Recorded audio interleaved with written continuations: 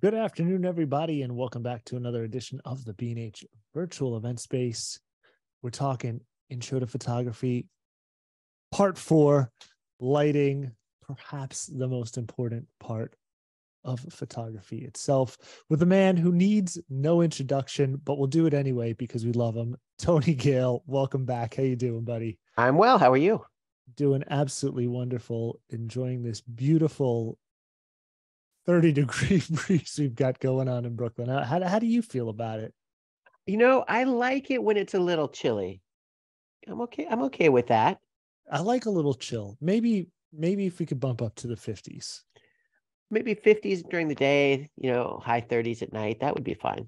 You know what, Tony? I'll concur. I'll accept that. It's a great answer. Thank you for joining us, everybody. I want to give a huge thanks to our host of this event, Sony. So thank you very much to them for bringing us Tony and so many wonderful events. If you do have any questions and you want to get them over to Tony, please feel free to do so. If you're joining us here on Zoom, you can use the Q&A tab. Otherwise, if you're joining us on Vimeo or Facebook, you can use the comment section. But I know Tony's already prefaced and told me he's got a ton of stuff to get through. So I'm going to get out of the way and turn it over to Tony and just say thanks again for being here. Thank you. All right. Hi, everybody. I am Tony Gale. I'm a Sony Artisan of Imagery. I'm a New York-based commercial photographer. And as Scott said, I'm going to be going over part 4 of our 4-part series on the basics of photography, lighting, thanks to the B&H Event Space, thanks to Sony, of course. Without Sony, I wouldn't be here. Also, just in case it comes up, I'm a Manfrotto ambassador, Next Right Colorado. I was the APA national president, and I put the wrong slide in, but I'm also a BenQ ambassador. A couple of things I want to talk about before we get into it, just because I think they're cool that Sony does. If you're not aware, Sony has a Sony Alpha Female Facebook page. You do not have to identify as female to be a part of it. And it is a great community. You just have to be nice. If you're not nice, they will kick you out. Be nice. Be nice anyway, whether or not you have the threat of being kicked out. But part of what's cool that they do on the Sony Alpha Female Facebook page is every week they're doing a $500 micro grant based on different topics. So you can enter your work. You do not have to identify as female to enter, and you could win $500. Sony also recently launched their community forums. You can get to those on alphauniverse.com if you go to community and then community forums, or community.alphauniverse.com. It's a good way to ask a bunch of questions, interact with people, all that fun stuff. And again, in an environment where people are nicer than sometimes they are when I see questions asked on Facebook. And the last little quick thing, for those of you who didn't hear, Sony Alpha 7R5 was announced a couple of weeks ago, and it looks awesome, and my pre-order is in. So if it's something that interests you, give it a look. 8K video. It can do focus stacking, the first Sony mirrorless camera to do focus stacking, fully articulating tilt and swivel screen, all sorts of cool stuff. All right. I mention this on every presentation I do. We are in an exciting time to be photographers. I just talked about the Alpha 7R5. There are so many incredible tools that are available to us that just didn't exist in the past. And we are able to do things and create work that would have been very, very difficult or impossible even 10 years ago, let it go 20 years ago, or in the 90s when I started. It's absolutely an incredible time to be a photographer. And even things like lighting, the tools we have for lighting are amazing. When I started, the first strobes I owned were old. They were very old at the time, but photogenic flash masters. There were little plugs to change the power. It could do 400 watts in one, or I'd pull that plug and put in a different plug, and it could do 100 watts in each of 4. The heads couldn't take modifiers. There were big Norman packs, big Speedotron packs. And now what we have LEDs. That's what's lighting me right now.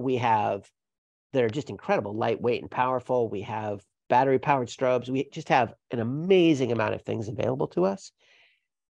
And we should enjoy that. We should take advantage of that. We should appreciate that. All right. So as Scott said, understanding lighting is one of the most important things to improve your photography. A good picture is hard to do if the light is bad. It happens, especially with photojournalism, where the subject matters more than anything. But lighting is a way to elevate your photography. And photography is literally drawing with light. That's what photography means. So lighting is a big topic. I taught lighting at Parsons for 4 years, and I taught at FIT. And, that was 15 weeks of an hour and a half each, or a 3-hour class each week. I'd spend about an hour discussing, and then 2 hours of people doing it for 2 semesters. And that still only scratches the surface. So while we're going to take this time and talk about lighting, we're only really scratching the surface because it's such a deep topic. But I did want to mention one of the things that I think is a way that you can really work on improving your lighting is to take notes. So make lighting diagrams. There are websites you can use. I have the client scratched out on the top. There's websites, there's lightingdiagram.com and lightingdiagrams.com. You could just use a notebook. And if you diagram what you're doing, what light were you using, what modifier, what was the distances, what camera, what lens, what ISO, all of that information, it allows you in the future to look back and look at a picture you did and say, you know what, that worked. I'd like to do it again and change it, or that didn't work. Or if you shoot for clients, I'm shooting for somebody this week, and in a month I'm shooting for them again, and I need to make sure it looks the same. And sure, especially with experience, you can look at a picture and get pretty darn close, just trial and error and understanding how lighting works. But you're going to get there a lot faster if you have notes. So I would encourage you to get a notebook. And anytime you're doing anything where you have some control of the lighting, just do a little lighting diagram. It takes a couple of minutes. I always had my students had to do one for every assignment. And if you're using, this is both with strobes, if you're using daylight, I would include the time of day, I would include the date, I would include the direction of the sun. Anything that would help you in a year, go and make that picture again. Write it down. All right, so light can do a lot. I did this yesterday. This is a little car I bought in Cuba on our coffee table. The camera didn't move. The camera settings didn't move. So you can see, for example, it's brighter and darker. And then some more.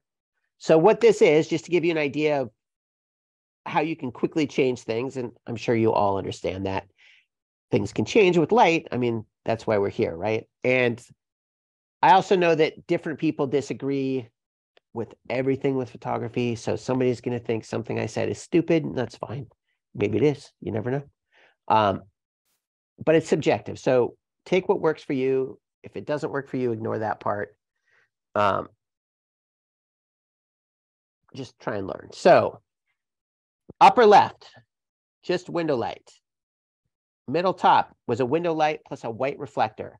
And we'll talk a little bit more about all this stuff in a bit. Upper right, window light plus a silver reflector. And you can see, with just the window light, the shadow side of the car is quite dark. Adding a white reflector got much brighter. Silver reflector, much brighter still. Window light plus the room lights on. It's brighter. It's also warmer because the room lights are warmer than the window light. Room light alone, my little Lycos bicolor LED at 100%, way brighter than the window light. Talking about how great the lighting we have available to us is. The LEDs are so much brighter. And because if we're using a mirrorless camera, like the Sony mirrorless cameras, this was the Alpha 1, you can look through the viewfinder or at the screen and see exactly what you're going to get. That's something that when I started with photography, with a film camera or with the DSLR, you can't look and see what you're going to get. You can see through the viewfinder and off the mirror, and you can see something, but you don't know how the camera is going to interpret that. With a mirrorless camera, you do. So I kept the LED at 100% just to demonstrate, but looking through, I could instantly see it was going to be overexposed. LED at 17%. And how did I figure out it was at 17%? Because I just looked at the screen and changed the dial until it looked right. Then just moving the LED around, you can see moving it to the left, around, moving it around different directions. the car looks dramatically different. Adding LED and a silver reflector. So if you look on the bottom, you can see that the hood has that highlight on it, helping separate it from the background. And you can see also that the surface has gotten darker, and that's me just moving the LED down so that it's not hitting the surface directly. And then I just put 2 bottles for those last 2 on the counter so that they were blocking some of the light to add some drama. And this was the one I liked the best. The 2 bottles blocking some of the light, LED down, silver reflector, give a little highlight edge to the hood and to the top of the car. I'm not showing you that because I think those are the most amazing photos ever, but just to give you an idea of what we can do with light. So I'm going to be talking about quantity of light, quality of light, color of light, types of lighting, and controlling light. Quantity of light is the amount of light. So how bright is it? That can sometimes be controlled. You might be able to control it by just adding more lights, turning up the power of the light, putting something in front of the light to knock it down. If it's the sun is however bright the sun is. You can't make the sun brighter or darker, but you can put something between your subject and the sun to make it brighter or darker. Then we have quality of light. Quality of light is essentially, is it hard light or is it soft light? So direct sunlight, hard light. Hard light with shade. You can see the shadows from the trees. Different forest on a cloudy day. Now it's soft light. So direct sunlight, hard light. Cloudy day, soft light. Right before sunrise, soft light. After sunrise, hard light. So that's quality of light. When someone says quantity of light, they mean how much light is there? Essentially, how bright or how dark is it? Quality of light is roughly, is it soft light? Is it hard light? It gets into a lot of things. But quality of light doesn't mean good light or bad light. It means what does the light look like? We also have color of light. So it could be warm, it could be cool, it could be green, it could be magenta. Those are the standard shifts. It can be anything. So for example, this is in a hotel room in California. Warm LED light, very warm. I just added a blue gel, and now it's more neutral. So you can control the color of the light by putting things in front of it to affect it. You can change your white balance. But what's important with all of this, and I know I'm covering a lot and I'm going to go fast and we're not going to dive deep on anything because we'll run out of time. But the important thing is to be aware that light has different colors and different light sources have different colors. So this picture in Cuba, we've got the sodium vapor, very yellow. We've got that greenish fluorescent. We've got the more neutral tungsten on the right. We've got the neon, lots of different colors. Sometimes that's cool, sometimes it's not. But if you're aware of it, then you can take steps to deal with it. You know, we've got the different colors at the blue hour in Luxembourg City, warm lights, cool lights, green lights, white lights. We also have things like, you know, sunset, which can look beautiful, which you definitely want the color on. You can add colors with lights. So this is just some blue lights and some red lights. Just some blue lights, or adding color to the background, a blue light on a blue background to get more blue. So the point of that is just think about the color of light. Not that anything in particular is right or wrong, although I will say in general, if you're going to do a heavy color shift, don't do just one color. Either do multiple colors or have part of it be neutral and part of it be a color. It usually looks better. All right. Then we're going to get into, let's talk about types of lighting. So there's natural light. Some of this terminology, different people disagree. To me, natural light is essentially the sun or the moon, which is the sun bouncing off the moon. It's naturally occurring light that isn't, it's not artificial. It doesn't require electricity. So with natural light, you are limited in how much control you have. Like you can put something in front of it, for example, but you can't usually change the direction of it. So you want to think about what it's doing. So this, my friend Hunter here, my friend Kayla's son, cloudy open shade. So You can see it's a little shadowy, but okay. If you move somebody under an overhang, if it's too bright, the light can be a little softer. Window light from the side, window light from the side front. So here, I think that's too contrasty, right? It's coming too much from the side. Just simply moving your subject back so that the light is coming from the front and the side. Better lighting. Window light directly in front. Direct sun. I think we all know direct sun is rarely the right answer. Sometimes it is, but rarely. There's a Herb Ritts photo of Clint Eastwood that's amazing in direct sun. But for most people, it's not great. Direct sun from the side, still not great. Direct sun backlit. I find that if I'm in direct sun and I have no other choice, using backlighting is almost always what gives me the most satisfactory results, what I'm the most happy with, because it's not doing weird shadows on my subject. So here Hunter is backlit. Yeah, his hair is a little bit blown out and his shoulders are a little blown out, but his face looks pretty good. This is direct sun, but he's under an overhang. This is in Los Angeles at the old zoo. So he's just out of the sun. So you get all this nice soft light from the front, but nothing from the top. So it's a little more flattering. It's not raccoony. But that exact same spot, same lighting with me moving to the side. So here the light's coming from directly behind the camera.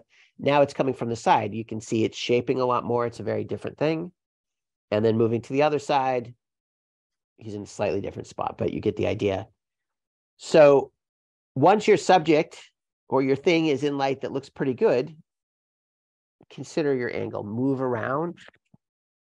Look to the left, look to the right. You know, last time we talked about composition and thinking about your background, and all of that is important. And this is where it gets a little tricky, is in some situations, the background in its relationship to your subject is paramount. And so you just have to live with the lights that's there if you can't modify it. But there are other times when maybe you just shift your subject a little bit, whether it's a person or a thing, or the angle on the building or whatever it is. Just shift that angle a little bit and all of a sudden you have better light. Indirect sun right behind, same thing, just same spot. It's black because it's a garage. Now we're looking at the side of it and it shapes more. Which one you like better? That's subjective. There's no right or wrong there, but just think about that angle. So you're going to use natural light. It's one of the things many people start with. I find that a lot of people early in photography, a lot of my students in the past, like to say they're natural light shooters. I only shoot with natural light, and that's great. Natural light can be beautiful, but it's not always beautiful. So in a situation where you can, think about controlling it. So here I am. I know there's a lot of pictures of me. It's because I'll sit there and do these boring setups. These aren't exciting things to photograph. They're useful tools to demonstrate things, but it's hard to convince a model that they should waste their time doing that. So I sit there and do it. So here I am, window shades open, main light on the right. The lights in the room are on, but they're doing so little compared to how bright that sun is that you don't really see them. That gives you a sense. There's the window. Windows are, all the lights are still on. Window shades are open still, but the shears, the translucent blinds are now closed and the light's a little bit better, right? When you compare this to this, and then bringing up the shadows. So there's the shears. Same thing, window shades half closed, shears open, or rather shears closed, or no, shears open, sorry. But by half closing them, I've stopped the direct light from hitting my face and it's now coming around from the front. So it's shaping better and it's more flattering. Shears closed, same thing. So it's a little softer. Window shades mostly closed and shears closed. It's getting darker. You can see there's a little more contrast. Now, directly in the sun, everything open, shears closed. This is where something like shears gets tricky. Shears often have a pattern. Like you can see either the ripples, the folds, or they may have a pattern. And so you can see that pattern on my face. When it was coming in from the side, it was less visible, but directly from the front, it often is. So beware of that. Whether you like it or not is fine. But everything should be a choice. It should be intentional. Shears open, windows mostly closed, and then shades almost completely closed and the shears open. Now, this is actually the one I like the best. I like this picture. It looks like I'm the villain in a movie poster. All of that, all of those different things, same 10 square feet of space, opening blinds, opening shears, closing shears, and moving the subject. There's a huge amount of control you have by doing relatively minor changes. And I encourage you to experiment with those. There's the blinds. So similar thing in our living room, shears open, shears closed. Which one's better? Not just because I'm smiling, but the light is much better here. And normally I would crop out the blinds on the left, but I left them in so you could get a sense of it. Indirect, a little backlit, you can see the light on her head. Indirect, downtown, same thing, front light, side light, backlit, backlit, window light from the side with the ambient, direct sunlight.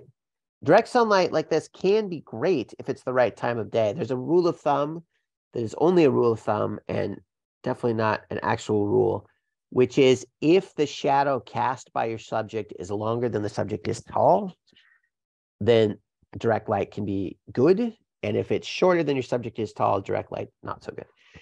What it essentially means is early in the day, late in the day, the light is better because it's not so much overhead. It's coming more from the side. Just after sunrise, right? Like I really like this photo of my friend David. This Scott, this is who we were talking about, actually, a really good photographer.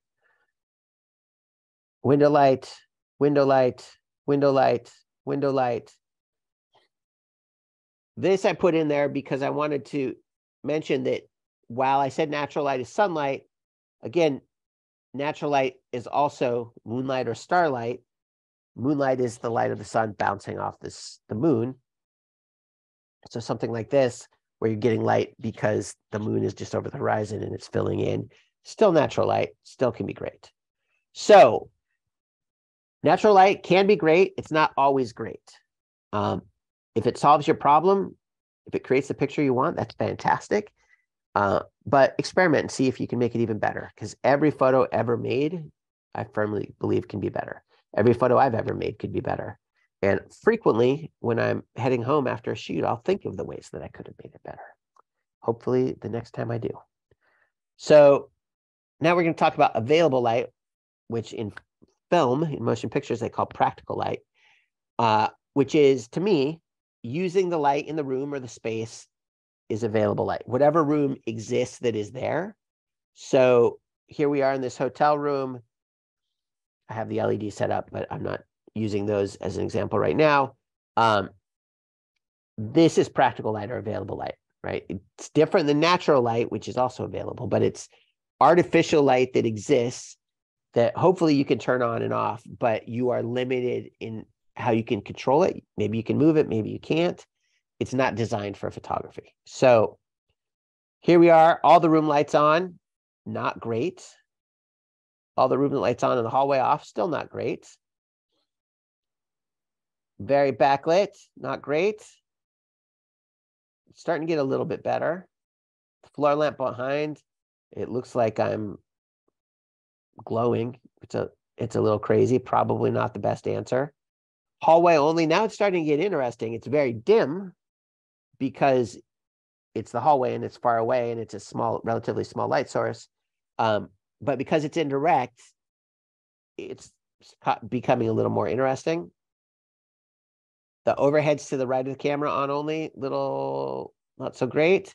Single overhead near the camera also starting to get interesting because the angle that it is hitting me at is a more interesting angle to me. It's not directly overhead. It's coming from the side.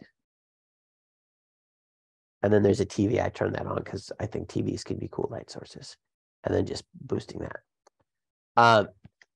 So there I was in the same position. I didn't move, but the light sources turned on and off. So that's one option to control available light or practical light is what can you turn on, what can you turn off. I've certainly been in situations on shoots, commercial shoots, where I've had to unscrew lights to turn them off or find circuit breakers to turn them off because either using the light switch turned off too many things or not what I wanted, or there was no light switch. So the other thing is the position of your subject relative to the light. So here I am, basically directly under a light source. You can see the raccoon eyes, and this is just moving back. So all I did is move closer to the door. All of a sudden, the light is lighting my face better. Here I am sitting next to this floor lamp. The light's coming from the side and on the back. That looks terrible. Moving back a little bit better, moving back more and changing my angle a little. Now it's better still.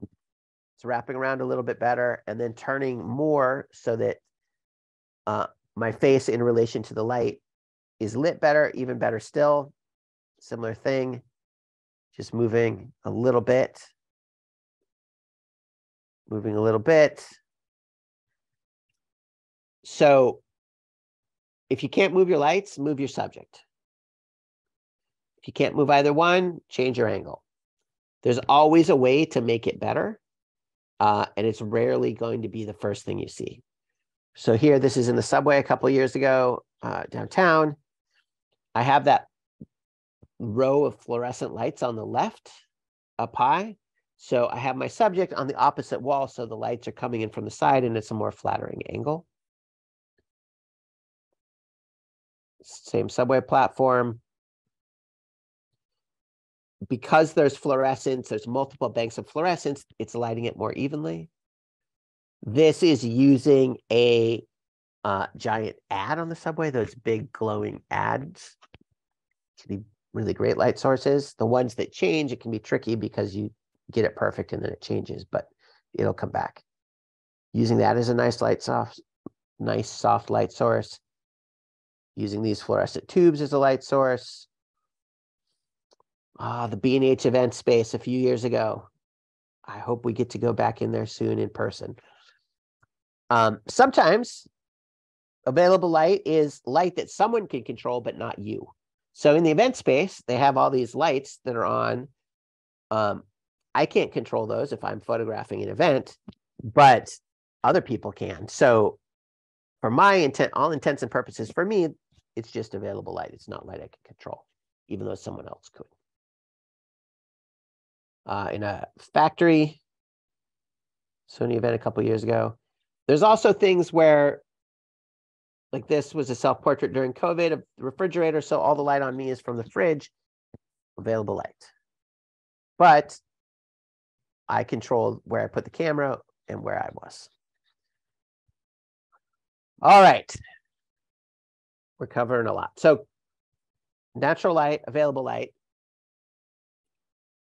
Now we're going to talk about constant light. So constant light for our purposes today, and again, different people may disagree on the terminology, is our light sources that are not flash. So it's a light source, typically, but not always, designed for photography or video, that is on all the time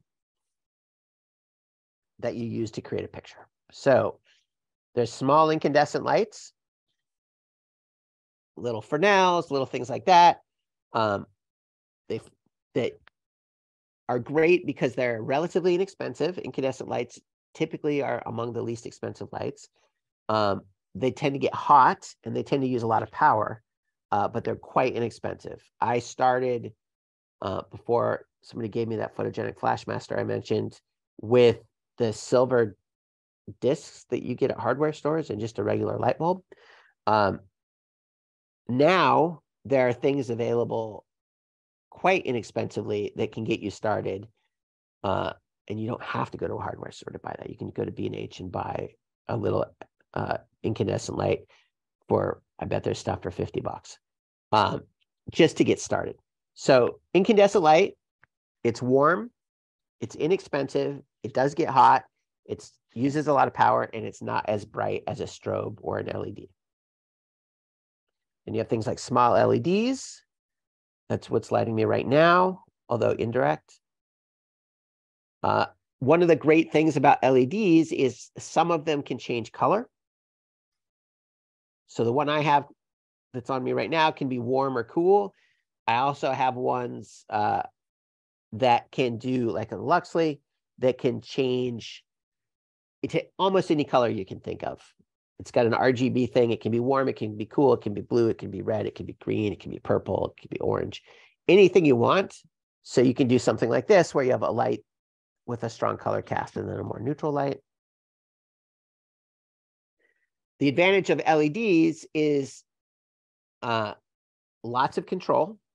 They tend to be dimmable, whereas incandescents are not always dimmable. And incandescents, when you dim them, tend to get warmer. So LEDs, dimmable. They use less power. Some of them are battery powered. They're very portable. They don't get hot. You do want to be careful, especially with inexpensive LEDs. Sometimes the color is not great. Sometimes they flicker. So especially if you're going to use silent shutter with your camera, make sure you have an LED that doesn't flicker, where you get banding when you take pictures or video. The good ones shouldn't, but it's always worth checking. And you want to make sure that the color is consistent and accurate from one to another. For example, the first LEDs I bought were little tiny square LEDs. I had 5 because they were cheap. And all 5 of them, even though they were the same brand, were a slightly different color. So some were warmer, some were cooler. If you used just one, it didn't really matter so much. If you used more than one, you could see it. So beware of that. But LEDs, a great tool. It's a great place to start. And then there are tons of other constant light sources. So this is a larger LED. This is just using a standard incandescent bulb, LED bulb. There's HMIs, there's fluorescents, there's things like Kino flows. There's a ton of constant source lights out there.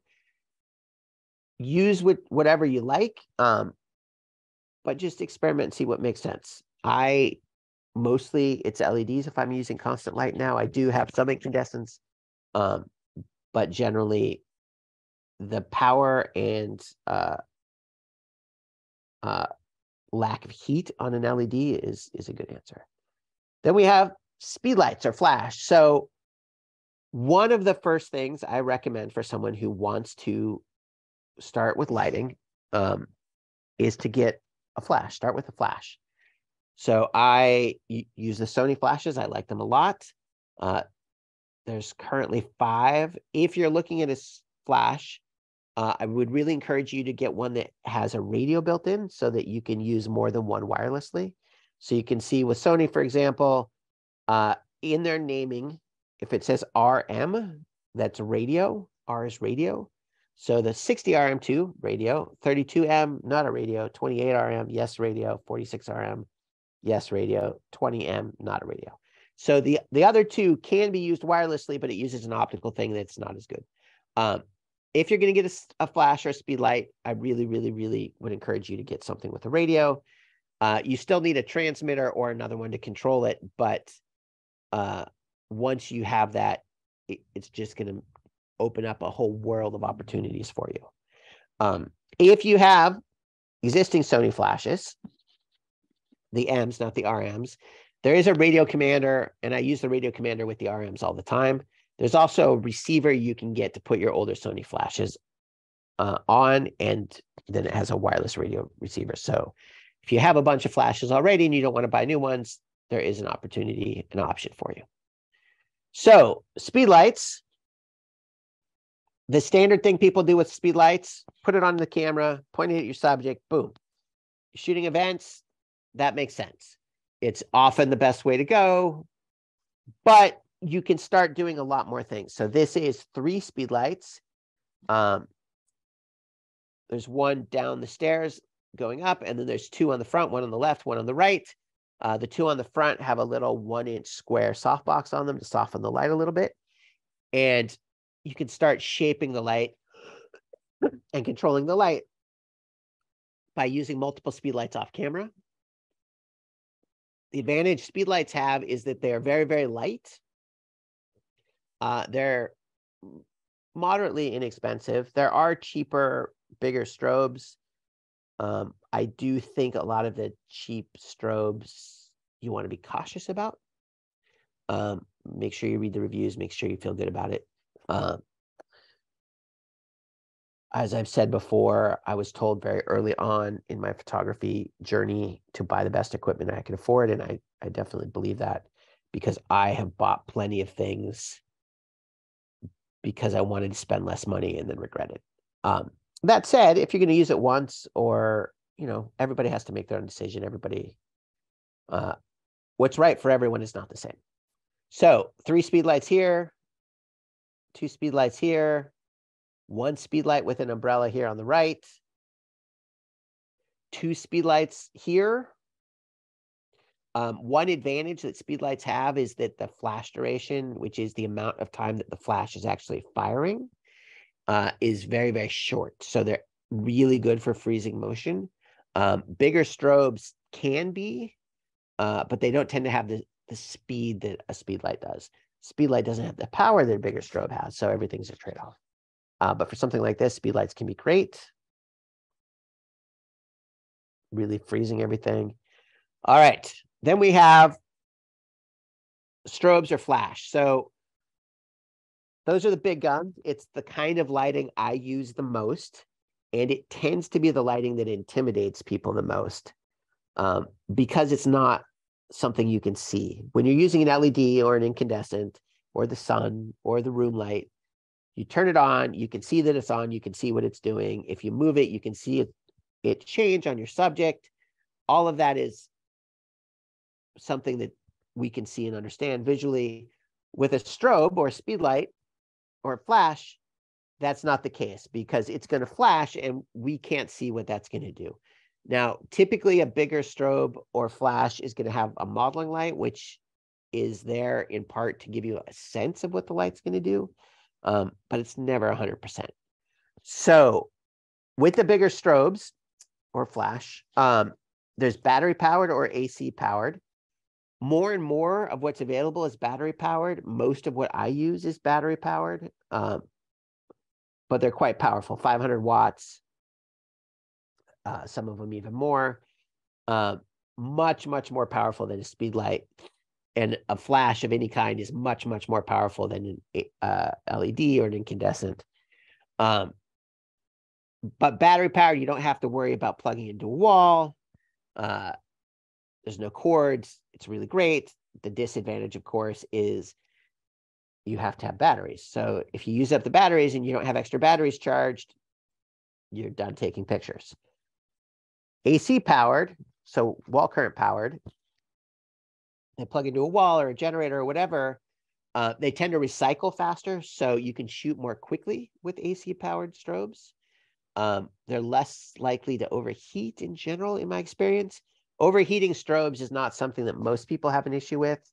I shoot very, very, very quickly, and have overheated almost every light I've ever owned. And I get good lights, and I'm still very capable of overheating them. So there's battery powered, there's AC powered. With AC powered in particular, it used to be this way with battery powered, but less so. There's also monolights, which are a big light, everything's in one, or a pack in heads where you've got a box that you plug the lights into. So strobe, because of its power and its versatility, again, is what I use the most. So here we are outside, battery powered strobe, 500 watts, photographing a hunter on the swing,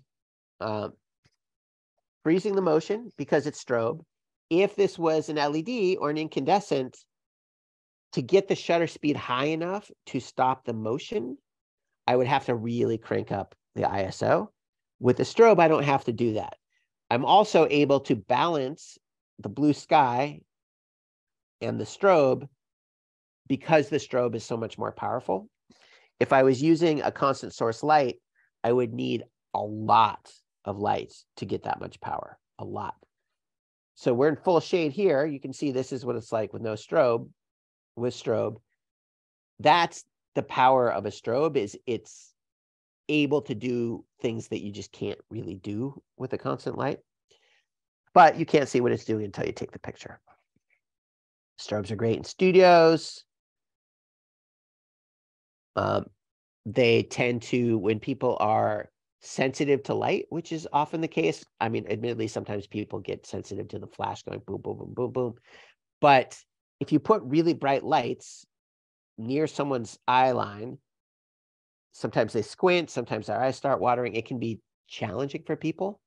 That's less often the case with a strobe. If you want something like this, super clean white background, strobe's the way to go. All right. So we've talked about what kinds of lights are available. And of course, there's always something that we miss, but we can only cover so much. Now we're going to talk about controlling the light. So I mentioned at the beginning about reflectors. I think the very first thing that anybody should buy in terms of controlling light and understanding light is a reflector. So I like the Manfrotto Tri-Grip and Tri-Flip. I also like the Manfrotto Halo. So there's things that are all in one. There's things that are frames that you put stuff on. There's also, if you just go to B&H and click on lighting and modifiers, there's a lot of stuff. There's soft boxes, there's octaboxes, umbrellas, reflectors, barn doors, snoots, grids, gels, gobos, lenses, cookies, scrims, reflectors, light control and accessory kits. Really just seems like it's other things combined. There's a lot of stuff out there. First thing, get a reflector. Second thing, get an umbrella once you have an artificial light of some kind. So why use all this to control your light? So we talked about how some of that's limited if you're using available light or natural light. If you're using lights you can control, you can typically modify them. So here's this lovely shell, overhead room lights only. Direct flash, not great. Bouncing the flash onto the ceiling, more interesting, right? Now the flash is off camera with a white reflector to fill. So we're getting some dimension to it, but it's also, we're getting the fill. Flash off camera with an umbrella bounced. So an umbrella, nice, soft light source, helps give it some direction. A smaller, the EasyBox Speedlight 2, which is a little 1 foot square-ish softbox. Moving it further away. When you move a light source further from your subject, it gets harder. So we talked about how the sun is a hard light source, even though it is enormous, right? Many times larger than the Earth. Because it's 93 million miles away, it becomes small relative to our subject. So it's a hard light source. When the clouds are out, it diffuses the light. It becomes a big light source. If you have anything, any light source, and it's close, it's softer than if it moves further away. On the other hand, if you have it closer, it does become softer, but you get something called the inverse square law coming into play.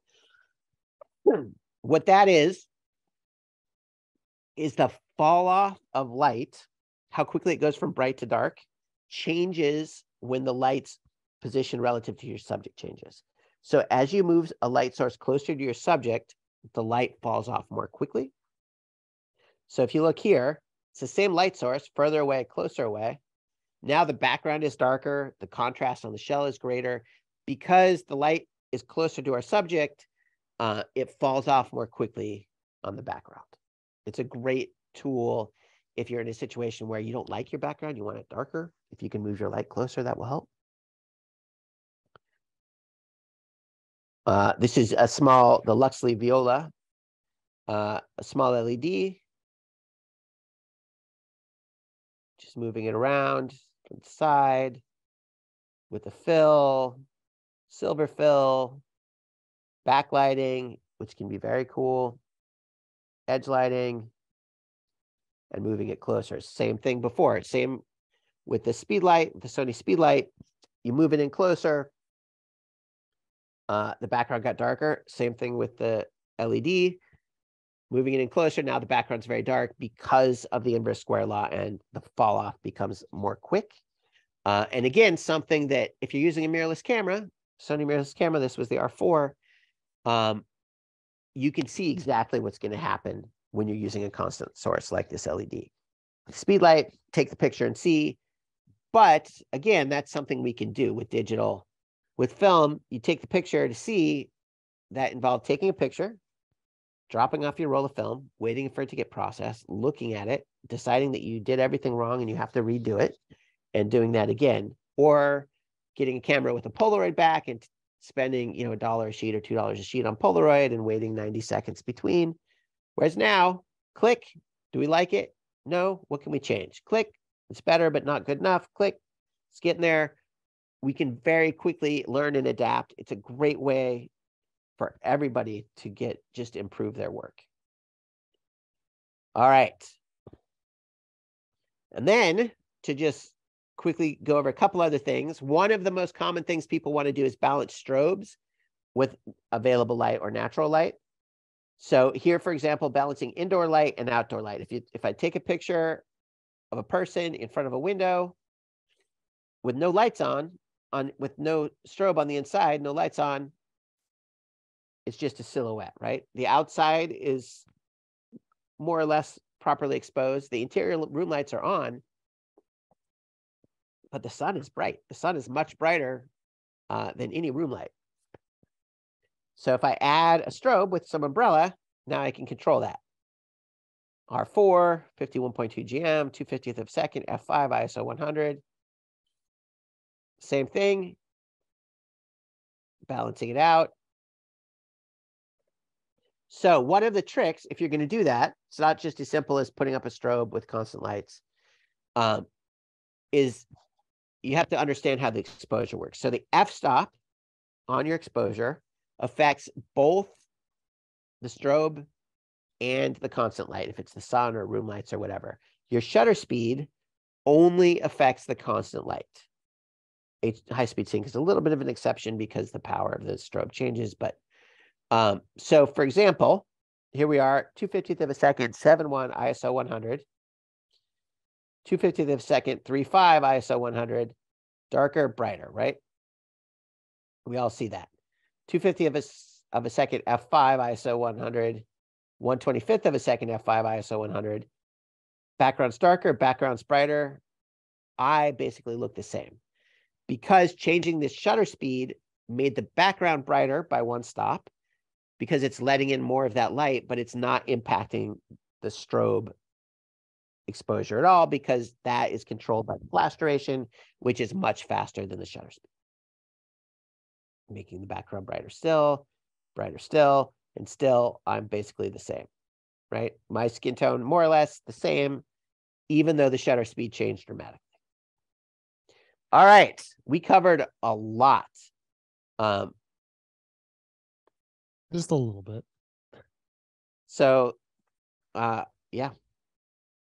If anybody's heads aren't spinning, let's see if there are any questions.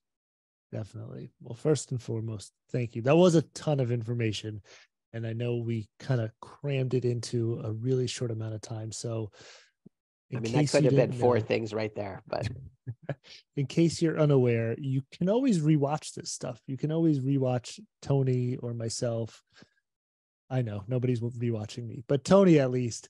You can go to vimeo.com/BH Event Space, or you can check us out on Facebook, BH Event Space, and you can rewatch anything that we stream. Obviously, it won't be live, but you can rewatch it. You can pause it. You can come back to it, digest it. So, ton of great information, and I always suggest doing that. At least if you're like me, sometimes things take a little bit longer to just seep in. So you can always just fast forward to the part you care about too. You don't have to watch the whole thing. Exactly. You don't have to. If you want to, you can. But if not, you can just kind of scroll throughout, break it into clips. So we'll dive into the questions here. Glenn's asking, typically for a 2-light on location headshot inside with little to no natural window light with a key light and a fill, do you have any recommendations for umbrella versus softbox for the key? And for fill, perhaps reflector, saving the second strobe for rim light. There's a lot, Tony, sorry. Saving second strobe for rim lighting or lighting up the backdrop. Thank you for all the examples and for your time. So if I only have 2 lights for an interior headshot, I typically will use a softbox or a 5-foot octa as the main light. And I will use an umbrella on the second strobe as a fill. If I only have 2 lights, I'm more likely to try and control the amount of light on the background by moving the background relative to my subject, like closer, more light, further away, less light. If I have a reflector or if there's a white wall, sometimes you can use the white wall as a fill and then use that second light for the background as a rim light. But for a lot of clients, even though I like the single light, no fill look, it can be a little too contrasty for what a lot of people want. So I'm more likely to use one light as a fill and one light as a main than to use one light as a main and then the second light for my background as a rim light. But every situation is different. Like there's no 2 shoots are the same. Great. Now, maybe you can dive into this. Oh, Glenn said, thank you very much. That was a big help. So thank you, good. Glenn, for I'm glad to hear around. Appreciate it. You mentioned with Sony, you mentioned the R is for radio. Can you R is for radio on the flashes, not on the cameras, but yes. Right. Sorry. I should have been specific about that in regard to the flashes. Yes. Can you dive into that a little bit and explain for people at home what radio means in regards to a flash? So what it means, so first, just to show how nerdy I am, the Sony flashes all start with HVL, which is hybrid video light, and then F for flash, and then a number, which is the guide number. The guide number is a way of telling you how powerful the light is, although different manufacturers do it in different ways, so you can't really compare brand to brand, but only within a brand. So the 60 is the most powerful Sony flash. Then R is radio, M is for multi-interface shoe. So what the radio is a way to control communication between multiple flashes or the camera and multiple flashes to have everything fire at once, change the power. So there's a light on the left, I want it brighter, I can change that. Light on the right, I want it darker, I can change it. Light on the background, I want that brighter, I can change that. That's all done via radio signal. So they all communicate with one another via radio. You do need something on the camera to control that, which can be a flash or it can be the controller. Does that answer that question? I think so. I get it because I equate it to sort of like remote controls with a television. Yeah, that's what it is. So think about it. If you have a regular remote control with infrared, that's got to have line of sight with whatever device you're trying to control. Otherwise, radio frequency is the radio waves. Yeah, greater range than infrared, and doesn't have to be line of sight. Exactly. You can basically be behind a wall as long as you're within range of distance. Right, within reason. It can't be 5,000 feet away. Yes, unless you invent that tomorrow, then we'll have another conversation. There is ways you can get certain radio triggers like Pocket Wizards. You can use them to relay, and then you can put like 10 of them to relay in that distance. There you go. Now you're talking on a crazy like Celerina kind of radio frequency stuff. He used to do all that crazy stuff, I remember. So you kind of mentioned this and you kind of touched on it, but we did get a question here about it. When purchasing a speedlight, how do you determine which speedlight is going to give you more power? So a higher guide number. We did mention that. So the trick with the guide number is that, like I mentioned, different brands measure it in different ways. Some of them use feet, some of them use meters. Within a brand, a higher guide number should always be more powerful than a lower guide number. So the 28M is less powerful than the 60RM2. Beautiful. Well, Tony, That was wonderful. I think that wraps up our 4-part series, right? It does. Does. So if you missed any of the prior ones, again, I'm just going to reiterate, you can rewatch them. They're on the Vimeo channel or the Facebook, whichever you prefer, but there's a ton of great information as always that Tony provides for us. So want to say thank you very much to him. Are we going to see you anytime soon? Well, now I have to come up with what ideas I have next, and I haven't done that yet. So hopefully I just have to come up with some ideas. If anybody has something they want to hear me talk about, just let me know. There you go. If you got an idea that you want to hear Tony talk about, shoot us an email.